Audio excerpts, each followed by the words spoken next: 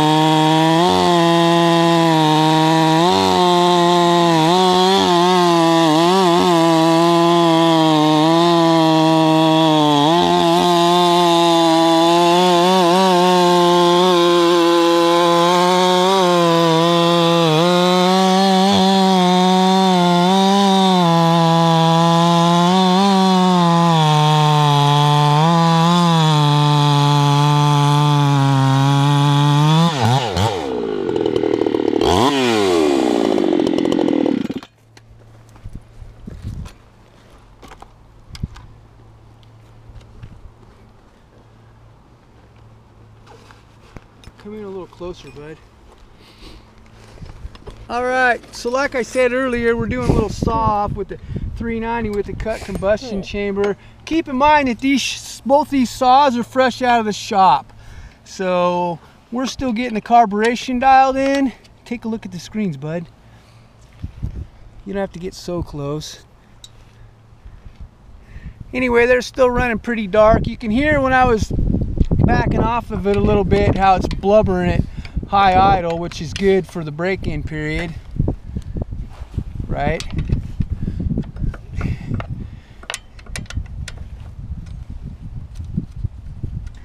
Kind of curious to see how this thing compares against the 395, since the 395 is kind of a beast, right? Right.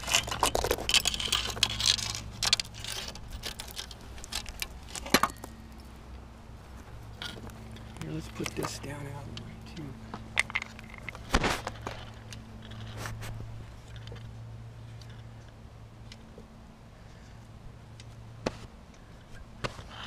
Get back a little bit.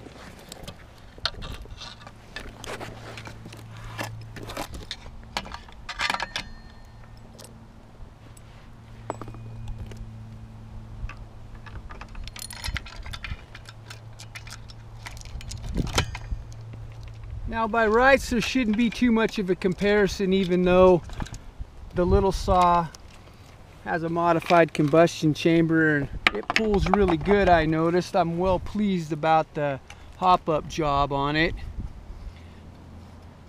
But I guess we'll see here.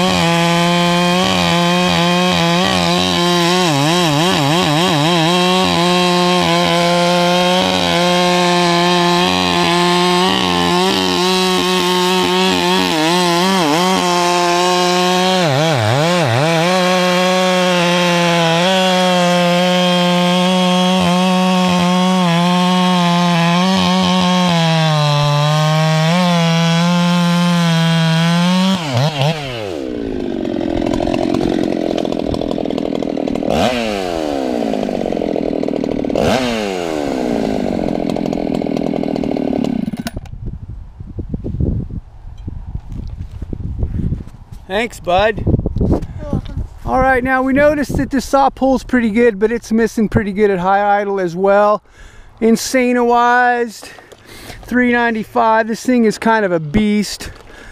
Long bar saw. I think we're going to be running a 42 on it when he gets it.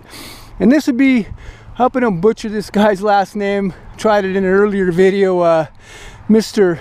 Mitskas. So anyway, thanks for watching today. Have a blessed day wherever you might be on God's green earth.